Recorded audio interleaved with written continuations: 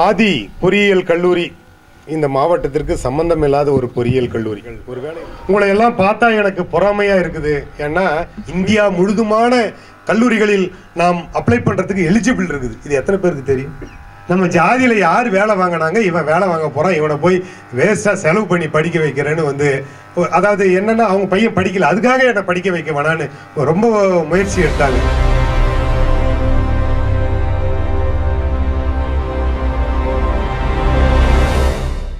அன்பிற்கும் மரியாதைக்கும் உரிய இந்த பள்ளியினுடைய பொறுப்பு தலைமை ஆசிரியர், இந்த நாட்டு நலப்பணி திட்ட நிறைவு விழாவில் பங்கேற்று வாழ்த்துரை வழங்க வருகை புரிந்திருக்கும் அன்பு சகோதரர் வனவர் பிரவீன்குமார் உள்ளிட்ட டீம் மெம்பர்ஸ், இந்த வாய்ப்பை எனக்கு அளித்த என் அன்பிற்கும் மதிப்பிற்கும் உரிய மக்கள் ஊடக மைய பொறுப்பாளர் சித்திரவேல், திருவண்ணாமலையில் மிகச்சரியாக சமூக தொண்டாற்றும் இளந்தளிர் துறிஞ்சல் அமைப்பு தூண்கள், நாட்டு நலப்பணி திட்டத்தை மிகச்சரியாக வழிநடத்தி செல்லும் தொடர்பு அலுவலர்,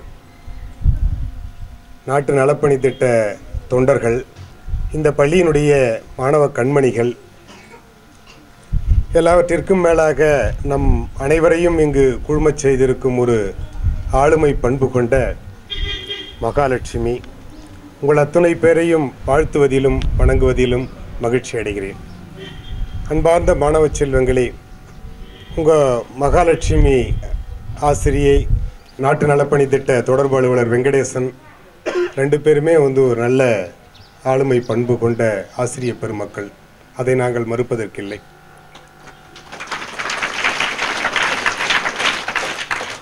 அவர்கள் இருவரும் சேர்ந்து ஒரு நல்ல விழாவை நடத்தி கொண்டிருக்கிறார்கள்.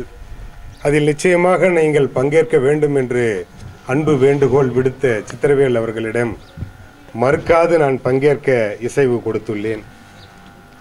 அன்பார்ந்த மாணவ செல்வங்களே, நீங்கள் எவ்வளோ கற்றுக்கிட்டீங்க, என்ன கற்றுக்கிட்டீங்க எங்களுக்கு தெரியாது.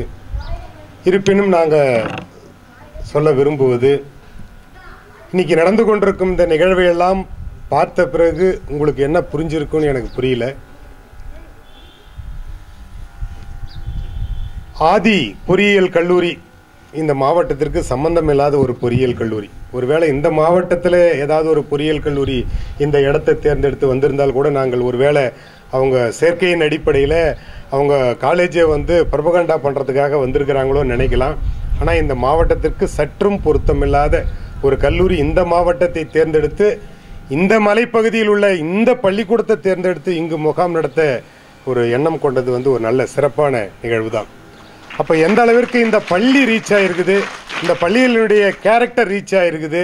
ஏன்னா இப்போ நாங்கள் கேள்விப்பட்டது எல்லாம் நிச்சயமாக இங்கே பேசணுன்னா அதுக்கு வந்து ஒரு நாள் போதாது. ஏன்னா வெங்கடேசன் சொன்னார் ராட்சசி அப்படின்னு சொல்லி. ராட்சசி திரைப்படத்தினுடைய கருப்பொருள் இந்த பள்ளி. ராட்சசி கேரக்டரினுடைய கருப்பொருள் இந்த பள்ளியினுடைய மகாலட்சுமி. பிபிசி தொலைக்காட்சியில் செய்தியாக வரும் அளவிற்கு ஆளுமை பண்பு கொண்ட ஒரு நல்ல பண்பாளர். அவங்களையெல்லாம் சந்திக்கணுன்ற ஆர்வம் மிகுதி உங்களைப் போல எங்களுக்கும் உண்டு. நான் பலமுறை சந்தித்த பெருமையும் உண்டு, வாய்ப்பும் உண்டு. நிறைய பேசியிருக்கிறோம். கல்ச்சுரல் ஈவெண்ட்ஸுக்கு வந்து உங்கள் குழந்தைகளை எல்லாம் கூப்பிட்டு வந்திருக்கிறீங்க திருவண்ணாமலைக்கு. நிறைய குழந்தைகள் பங்கெடுத்து பரிசு பெற்ற ஒரு நல்ல விழாவில் கலந்து கொண்ட பெருமையும் எனக்கு உண்டு. அன்பார்ந்த குழந்தைகளே, நான் குழந்தைகள்கிட்ட உரையாடுறப்பெல்லாம் வந்து சொல்லியிருக்கிறேன், நீங்கள் எல்லாம் பேறு பெற்றவர்கள். உங்களை எல்லாம் பார்த்தா எனக்கு பொறாமையாக இருக்குது. ஏன்னா மீண்டும் எங்களுக்கு ஒரு மாணவ பருவம் கிடைக்கக்கூடாதா? அதில் இந்த மாதிரியான ஒரு ஆசிரியர்களும் பாடம் கற்கும் வாய்ப்பு எங்களுக்கு கிடைக்கக்கூடாதா? சற்று முன்னர் கூட வந்து நம் மணவர் சகோதரர் பிரவீன்குமார்கிட்ட பேசும்போது கூட சொன்னேன், என்ன மாதிரியெல்லாம் நம்ம வந்து வாழ்க்கையில் அடியெடுத்து வைக்கணும், எப்படி இருக்கணும். ஏன்னா அவங்க வந்து குரூப் 2ல் செலக்ட் ஆகி ஒரு ஆஃபீஸராக வந்திருக்கிறாங்க. குரூப் 1ல் செலக்ட் ஆகிறதுக்கு முயற்சி பண்ணுங்கன்ற ஒரு விஷயத்தை வந்து பேசிக்கிட்டு இருக்கும்போது சொன்னோம். அதுதான் உங்ககிட்டயே நாங்கள் பதிவு பண்ணோம். ஏன்னா வாழ்தல் ஒரு முறை, நமக்காக இறைவன் அளித்திருக்கும் இந்த உடல், இந்த பெயர், இந்த உருவம் ஒரு முறை தான். ஒருவேளை நான் இறந்துட்டா அடுத்த பிறவி எனக்கு இருக்குதான்னு தெரியாது, நான் என்னவா ஆக போறேன்னு தெரியாது. இருப்பினும் எனக்கு கிடைச்ச இந்த வாய்ப்பை நான் வாழ்ந்ததற்கான அடையாளத்தை இந்த சமுதாயத்தில் பதிச்சுட்டு போனேன்னா தான் எனக்கு பெருமை. நான் வாழ்ந்ததற்கான அடையாளம் அந்த மாதிரி இங்க இந்த விழாவில் இங்கு அந்த ஒரு தொண்டர்களா, மாணவர்களா, விருந்தினர்களா, பார்வையாளர்களா, பங்கேற்பாளர்களா பங்கு பெற்ற அத்தனை பேரையும் ஒரு முடிவை மட்டும் நீங்க எடுக்கிறதுல உறுதியா இருங்க. என்னன்னா, இந்த சமுதாயத்தில் நான் வாழ்ந்ததற்கான அடையாளத்தை நான் நிச்சயமா வச்சுட்டு போவேன். அடையாளம்னா என்ன, பெருசா தாஜ்மஹால் கட்டணும் அல்லது ராஜராஜ சோழன் மாதிரி ஒரு 1000 ஆண்டு ஆனாலும் அழியாத ஒரு கோவிலை கட்டணும், அப்படி அல்ல. இன்னார் வாழ்ந்ததற்கான அடையாளம் நான் அவருடைய மறுபிறப்பாக உருமாறி இருக்கிறேன்னு சொன்னாலே பெரிய விஷயம். இன்னைக்கு மகாலட்சுமி வாழ்ந்து கொண்டிருக்கிறார், அடையாளம் பதித்து விட்டார், தடம் பதித்து விட்டார். அப்ப அந்த மாதிரி நமக்குள்ள இருக்கிற உள்ளுணர்வை எல்லாம் தட்டிவிட்டு ஒரு அடையாளத்தை பதிக்க வேண்டும் என்று நான் உங்களிடம் அன்போடு வேண்டிக் கொள்கிறேன். மாணவ செல்வங்களே, உங்களிடம் பொதிந்துள்ள ஆற்றலை வெளிக்கொணருங்கள். உங்ககிட்ட நிறைய ஆற்றல் இருக்குது. இன்னைக்கு பாத்தீங்கன்னாக்கா, இந்த சமுதாயத்தில் தோன்றிவிட்ட ஆளுமைகள் Aristotle, Socrates, Thomas Alva Edison, Abdul Kalam, இந்த மாதிரியான ஆளுமைகள்லாம் ஒருத்தர் தான் பிறந்திருக்கிறாங்க, இறந்திருக்கிறாங்க. ஆனா உங்களுக்குள் பொதிந்திருக்கும் நூற்றுக்கணக்கான அறிஞர்களை வெளிக்கொணருங்கள்.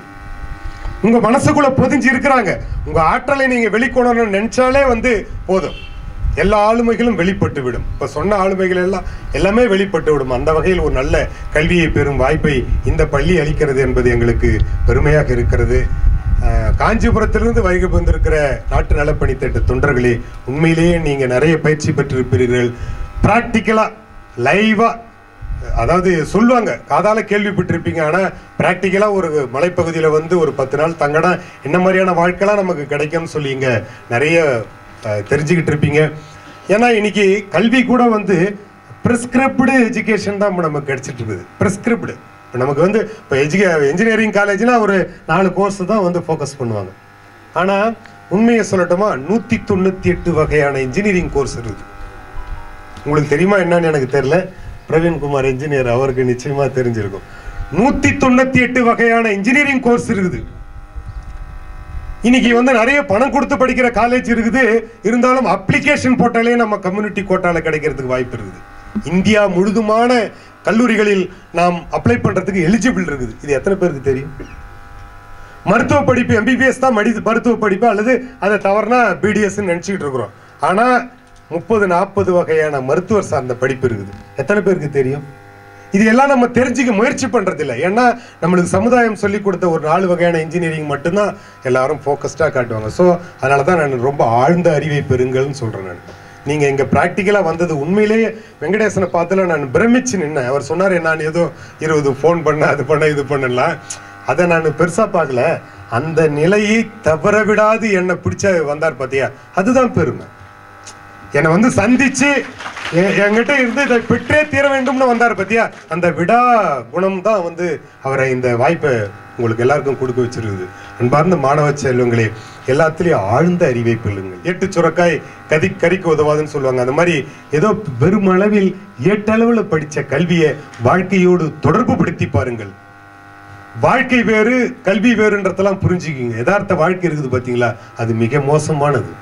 எல்லாரையுமே புரட்டி தாளிச்சு போட்டுரும். ஏன்னா அதுதான் வெங்கடேசன் நிறைய பேச ஆரம்பிச்சார், மறைமுகமா பேச ஆரம்பிச்சாரு. மகாலட்சுமி பேச ஆரம்பிக்கிறாங்க. கல்வியும் வாழ்க்கையும் வேறு வேறு. தான் கற்ற கல்வியை மிகச்சரியாக வாழ்க்கையோடு பொருத்தினால் மட்டுமே நல்ல வாழ்க்கை நமக்கு கிடைக்கும். அதுதான் நீங்களும் தெரிஞ்சுக்கணும், இந்த மாணவர்களுக்கும் சொல்லிக் கொடுக்கணும். இந்த சமுதாயத்திற்கு ஒரு நல்ல வழிகாட்டியாக நம் மாவட்ட பள்ளிக்கல்வித்துறை திகழ்ந்து கொண்டிருக்கிறது. ஒரு இலவச பயிற்சி மையம் நடத்தி கொண்டிருக்கிறோம்.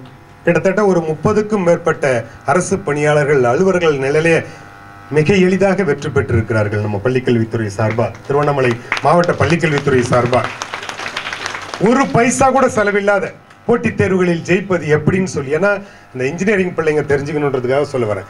ஏதோ இன்ஜினியரிங் படிச்சுட்டா வேலை இல்லை. எனக்கெல்லாம் சின்ன வயசுல ஒரு உண்மையை சொல்றேன். என்னை எங்க அப்பா படிக்க வைக்க முயற்சி பண்றாங்க.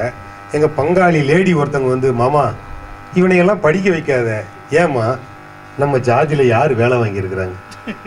நம்ம ஜாதியில யார் வேலை வாங்கினாங்க? இவன் வேலை வாங்க போறான், இவனை போய் வேஸ்டா செலவு பண்ணி படிக்க வைக்கிறேன்னு அதாவது என்னன்னா, அவங்க பையன் படிக்கல, அதுக்காக என்னை படிக்க வைக்க வேணான்னு ரொம்ப முயற்சி எடுத்தாங்க.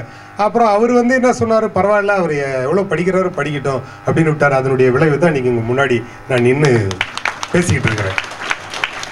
ஒருவேளை அந்த மறைமுக தாக்குதலுக்கு நான் ஆளாக்கி இருந்தேன்னா நான் வீணா விளங்காம வெளியே போயிட்டு இருப்பேன். இன்னைக்கு எங்கேயாவது கூலி ஏறு ஓட்டி கூலிக்கு வேலை செஞ்சு இன்னும் வெளியே, அதாவது இந்த காம்பவுண்டுக்குள்ள நுழையக்கூடிய வாய்ப்பு கூட இல்லாம வெளியே நிற்கிற நிலைமைக்கு இருந்திருப்பேன்.